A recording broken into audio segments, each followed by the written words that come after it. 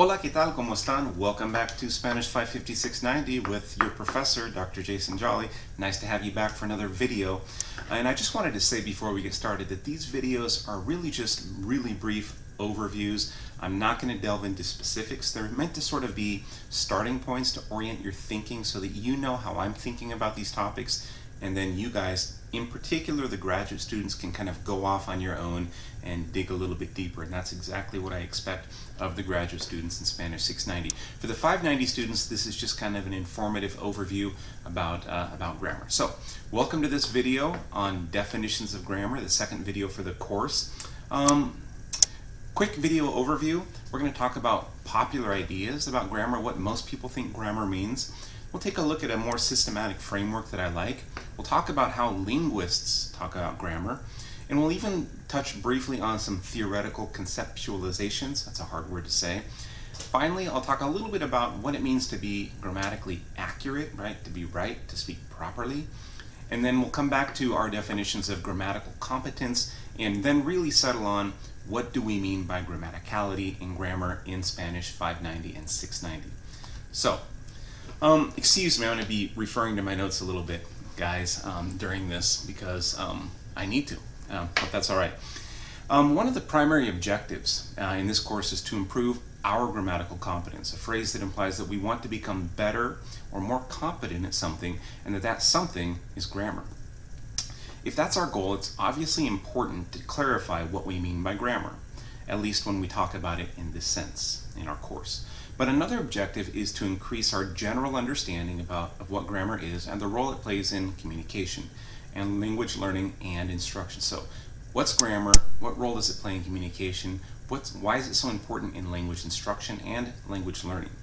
These ideas are a little bit harder to pin down, but the starting point is to recognize that grammar does mean different things to different people. So there's just not one singular definition of grammar, and it can be understood and analyzed in a variety of ways. So, before we settle on a definition suitable for our purposes in Spanish 590, 690, let's take a broader look at a few definitions and types of grammar.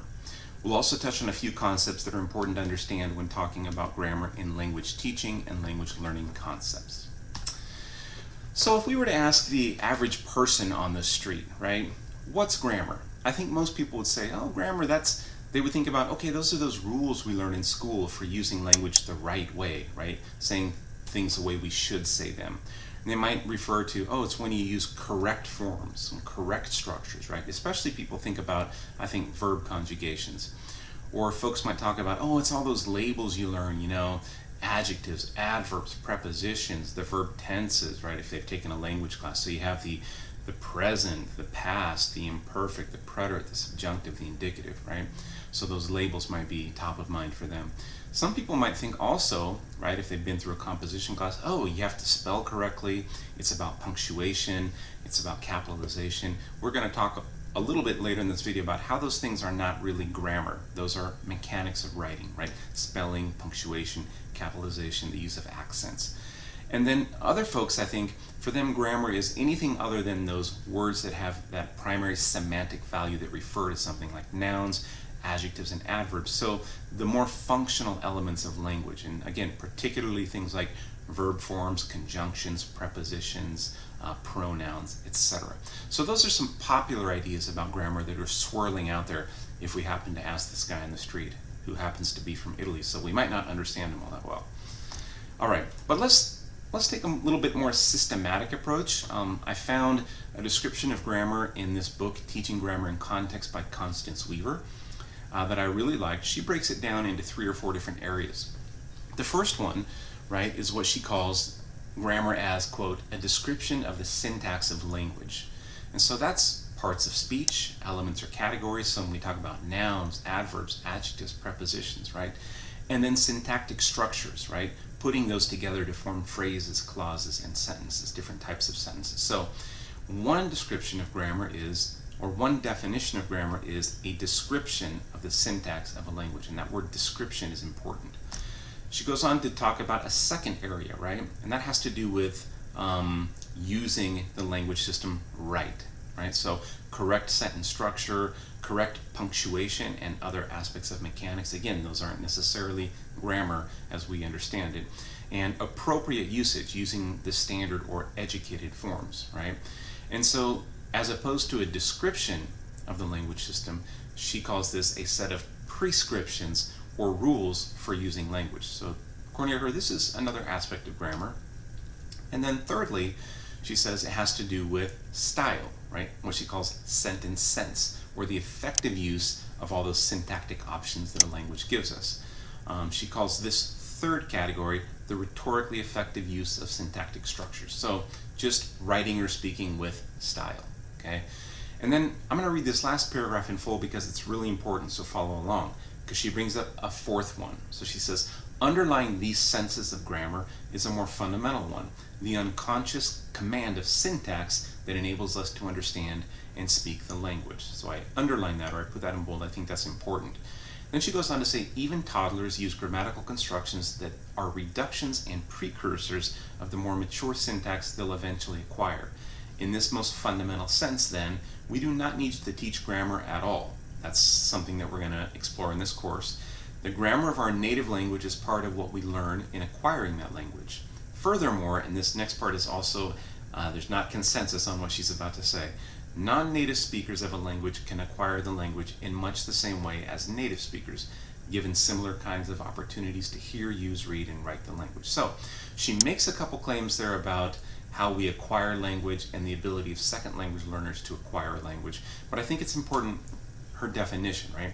Grammar as the unconscious command of syntax or rules that enable us to understand and speak the language. So I like all four of those pillars of her more systematic approach. Now, in linguistics, right, we have a slightly different, or there's some similarities actually. Constance Weaver set us up really nicely to talk about what do linguists mean when they talk about grammar. Well, in linguistics, grammar refers to, and I took this straight from Wikipedia, don't hold that against me guys, grammar refers to the rules of a language that govern how it builds and combines sounds, words, phrases, and clauses. And grammar, when linguists talk about it, generally includes the fields of phonology, morphology, and syntax, right? So one way to boil that down is for linguists, and I'm really generalizing here though, grammar would be the rules that govern a language system or its subsystems like phonology, morphology, and syntax, okay? So in particular, many times when linguists talk about grammar, they're referring to syntax, which has to do with the rules that govern sentence formation, and maybe morphology, which are those rules for combining little constituent parts of words to form well-formed words in a language, okay? But do notice what's missing. When linguists talk about grammar, they're usually not talking about those mechanics of writing where you see all that red ink on your English compositions, right, or your Spanish compositions, things like spelling mistakes, it says punctuation, and capitalization, right, or the use of accents. Those things I like to call the mechanics of writing, okay?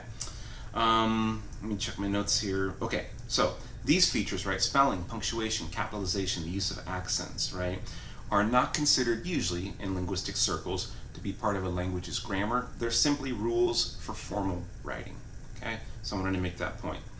So the point is that rather than a bunch of rules codified that you're going to find in a high school textbook, right, or a Spanish textbook, right, linguists understand grammar as the internalized, largely unconsciously held, right, intuitively held rules that allow speakers of a language to recognize well-formed sentences and to produce grammatical sentences of their own, right?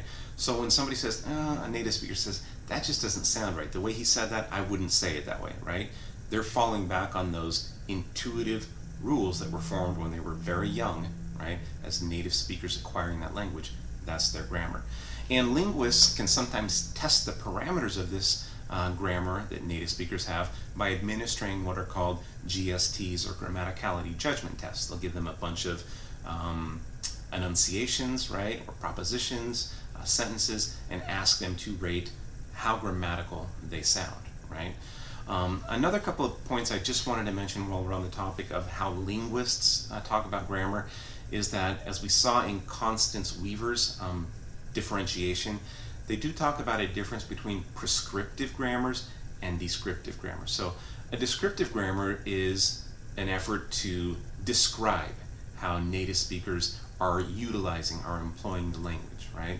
A prescriptive grammar is those rules that tell us how we should use grammar, right? And so there's that distinction between how people actually use language, right? And we're describing that, that's the grammar based on our observations, or a prescriptive grammar, which is, this is how language should be used according to the rules, right? This is right, this is wrong, okay? There's some overlap there, right? And then the distinction between competence and performance, this comes from Chomsky's work, right? Noam Chomsky, linguist from MIT, his theory of universal grammar or generative transformational grammar, the idea of competence, linguistic competence versus performance, right? So in the Chomskyan universe, right, competence is what a native speaker, right, or proficient speaker knows intuitively usually about the language, right? They know how to form the past tense. Their language system, the rules that they've internalized, allow them to differentiate between the imperfect and the preterite, right? They have that as competence, the knowledge about the language system. Performance, on the other hand, is how they actually deploy language. And sometimes in performance, even native speakers will make mistakes. So we'll come back to this idea a little bit later when we talk about accuracy. But basically, you can Google all of the stuff in the lesson and learn quite a bit about it. But I'm trying to give you an outline of sort of things that I think are important when we discuss language. And it's really just bare bones, and you're welcome to and encouraged to actually to go research a little bit more. So prescriptive, descriptive, competence, performance, these types of things. Look them up, all right? And then, so if we're talking about grammar as that internalized set of rules, right? Parameters, right? Principles and parameters in Chomskyan terms, right? That humans acquire. One of the things that researchers in second language acquisition and first language acquisition, I think, are trying to discover through their research is how we humans acquire these rules, right? As we learn our first language and our subsequent languages, okay? Okay, so this kind of leads into the idea that even within linguistics, right, there are many theories about how languages work and about how our minds, or how language is represented, language including grammar, right, is represented in our minds, okay, and our knowledge about and ability to use how that develops in our minds, right. And again, here is an area where I'm not going to go into detail, right, just for time constraints.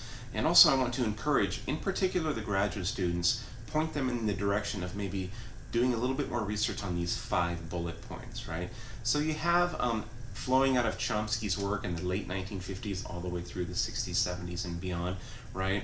This notion of one type of grammar is transformational generative grammar, right? So this has to do with, this flows from universal grammar, the idea of surface structure, deep structure, right? The idea that a grammar has to be able to account for, right, generating, right, grammatical sentences, an infinite number of grammatical sentences from a finite number of rules, right? So look, I'm going to give you on the next slide some very, very basic starting points, right? Because each one of these has been the area of immense amount of literature and study. Phrase structure grammar and dependency grammar are 2 ways of representing, right, grammar and language in the mind, right? And they're kind of a break, right? Transformational generative grammar, phrase structure grammar, dependency grammars, they're kind of breaks from that earlier structuralist and behaviorist perspective, right? And then cognitive and construction grammars are breaks from this more formalist approach. So again, let me give you guys some sources here, right? So if you download this PowerPoint from Blackboard, you'll be able to click on these links and just see a very basic introductory reading about universal grammar, transformational generative grammar, phrase structure and dependency grammars, which are 2 ways of representing syntax, right? And then what I find really interesting are these cognitive and construction grammars, right? Which kind of eliminate the distinction between lexis and syntax, okay? So let me see if there's anything else there I wanted to say. I mean, another reason I'm bringing this up in the context of our course is because I think it's important to be aware that grammar means different things to different people, and that there are all these conceptualizations and models out there, because these have implications for teaching, certainly. If you think grammar is acquired, language is represented a certain way in the mind, that should affect how you go about teaching, but also as a language learner, so for you undergraduate students, right? Understanding how the mind represents language, right? And that the idea that there are different models for this can help you to locate resources, and to decide to use different strategies when you're learning and practicing grammar. Okay, so just a couple notes about accuracy, right? I like this picture, right? You better say it the right way, okay? So when discussing grammar, and especially the teaching of grammar and the use of grammar for language learners, right, language students, questions relating to accuracy or inaccuracy tend to arise. So things like, how important is it to speak and write correctly? Or what does that even mean? Or who decides? Who gets to decide, right? Is it the teacher, right? Is it a native speaker? Who gets to decide what's accurate, what's inaccurate, what an error is, what a mistake is, right? And what happens, right? What happens if I make a mistake on an important language test or something like that, right? What is a mistake? So I just want to mention a few things about accuracy, because I think invariably when we talk about grammar, there's always that concern about doing things the right way, right? So I came up with this after consulting a few different sources. I came up with this sort of provisional, very provisional definition of accuracy as the ability to produce language that conforms to the accepted norms shared by native speakers, but particularly educated native speakers, okay? When it comes to inaccuracies, right, going back to that distinction we made between competence and performance, remember, I may have a lot of knowledge about the rules, right, for generating well-formed sentences in English, or in Spanish for that matter, or in Portuguese, but when I actually perform, when I produce language, I might make mistakes, right? Big mistakes, small mistakes. In linguistics, right, second language acquisition, right, language instruction, there's a distinction between errors and mistakes, distinction in the literature and in the research, right? Errors typically refer to competence, right? So they reflect a systematic gap or lack of that learner or speaker's knowledge of the system, right?